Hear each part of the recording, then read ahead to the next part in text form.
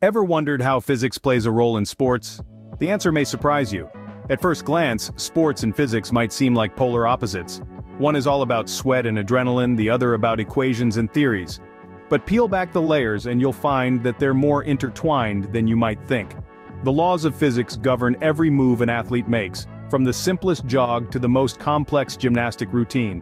By understanding these laws, athletes can fine-tune their movements, coaches can devise better strategies, and fans can appreciate the beauty of sports on a whole new level.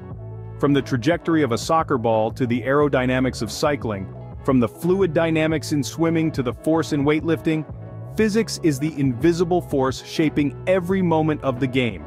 So, fasten your seatbelts and keep your minds open. Let's dive into the fascinating world of sports physics, starting with running. Running, a simple action, yet filled with complex physics. Have you ever wondered about the forces that play a crucial role in this seemingly effortless activity? Let's break it down. First, we have friction, the force that opposes the motion of one surface over another. In running, it's the interaction between the runner's shoes and the ground. Without it, we'd simply be slipping around. Then comes drag, the resistance you feel when moving through air. Athletes combat this by wearing streamlined clothing and adopting an efficient running posture.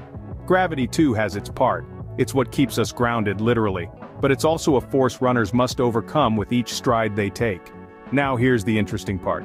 Elite runners master these forces, not just endure them. They harness friction for better grip, minimize drag for smoother movement, and use gravity to propel themselves forward. It's an art, a science, and a sport, all in one. Next, we'll plunge into the science behind swimming. Swimming is not just about speed, it's about understanding water dynamics. The principles of fluid dynamics come into play as the swimmer interacts with water. You see, water is about 800 times denser than air. As a result, swimmers must optimize their technique to reduce drag, the force that resists their motion through the water. Next we come to buoyancy, a force that helps swimmers float. It's all about displacement. The swimmer's body displaces water, creating an upward force that counteracts gravity. The swimmer's stroke is a fine balance of these forces. With each stroke, swimmers pull and push against the water, creating a reaction force that propels them forward.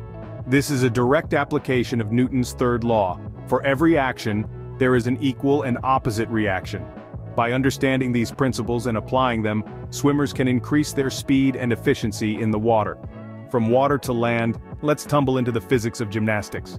Gymnastics, a sport where gravity is both a friend and a foe. In the world of gymnastics, physics principles like torque, angular momentum, and center of mass come into play with every move a gymnast makes. When a gymnast spins on the pommel horse or performs a dazzling flip on the balance beam, they are essentially becoming a living demonstration of angular momentum. By tucking in their limbs, they decrease their moment of inertia, allowing them to spin faster. The center of mass also plays a crucial role. An understanding of their body's center of mass helps gymnasts maintain balance during gravity-defying moves.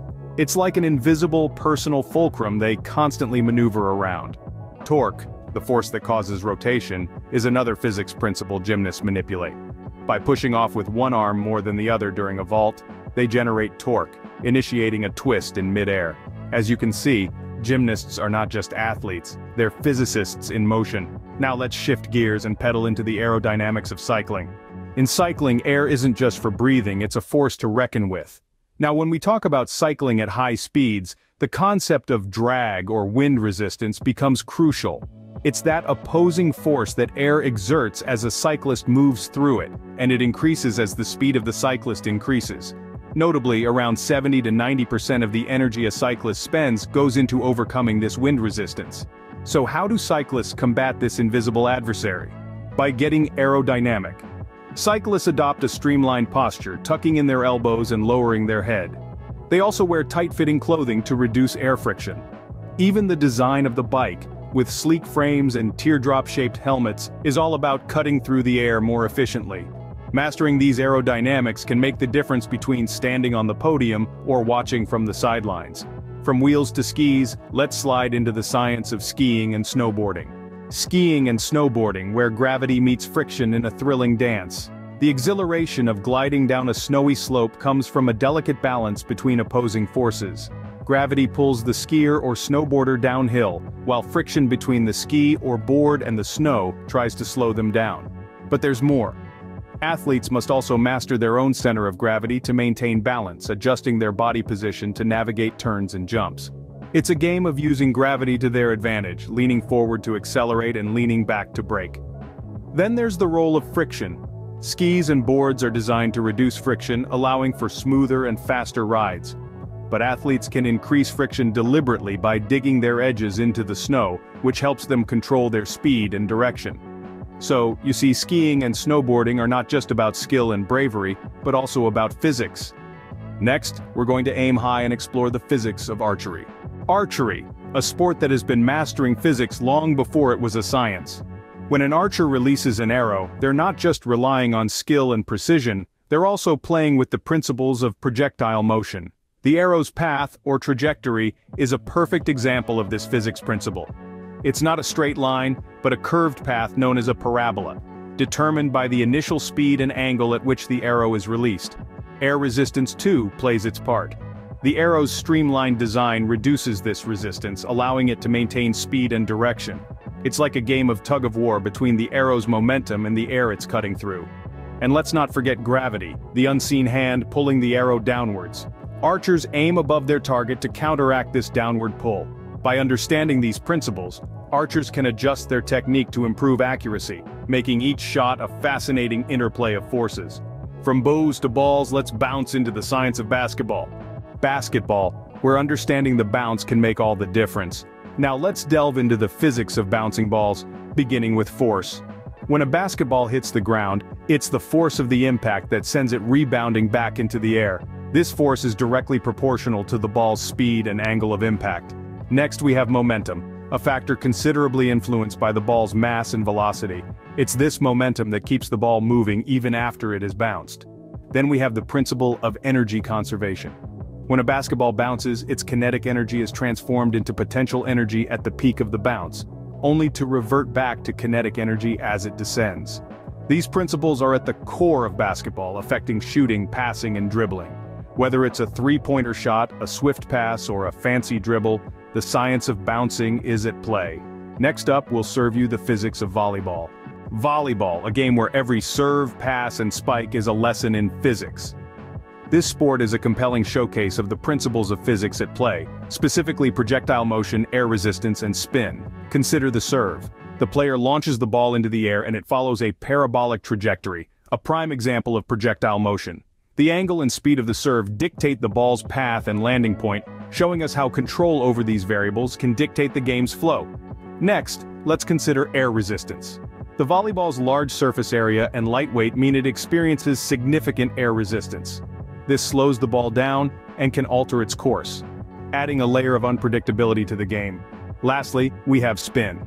A well-executed topspin or backspin can dramatically change the ball's trajectory, making it dip or float unpredictably. This is a perfect demonstration of the Magnus effect, where spinning objects curve away from their principal flight path. From volleyball court to football field, let's kick into the aerodynamics of soccer. Soccer, where the curve of the ball can make or break the game. It's not magic, but physics at play. The phenomenon that causes a spinning ball to follow a curved path is known as the Magnus effect. When a player kicks the ball with a spin, the air pressure on one side of the ball becomes less than the other. This difference in pressure makes the ball curve in the direction of the lower pressure. Now let's talk about drag. Think of it as air resistance. A soccer ball moving through the air experiences a force opposing its motion, which is the drag. The roughness of a soccer ball with its unique pattern of hexagons and pentagons disturbs the airflow around it, reducing drag and allowing it to travel further. Soccer players use these principles of Magnus effect and drag to their advantage, curving and controlling the ball with precision. Next, we'll lift your understanding of physics with weightlifting. Weightlifting, where every lift is a testament to the laws of physics. This Olympic sport is a brilliant display of how humans can harness the principles of force, leverage, and gravity. Force, the push or pull on an object, is at the core of weightlifting. Lifters generate force through their muscles, propelling the weight upwards. Now, leverage comes into play. Leverage is all about placement and angle. By positioning themselves correctly and using the right angles, weightlifters can lift immense weights that seem to defy their own body mass. It's like using a seesaw to lift a heavier friend. You don't need to be heavier, you just need to be positioned right. Then there's gravity, the force that's trying to pull the weight back down. The weightlifter's challenge is to overcome this force, to defy gravity and hold the weight aloft. As we wrap up, remember that the physics of sports is not just about winning, it's about understanding the world around us and appreciating the beauty of movement and strategy.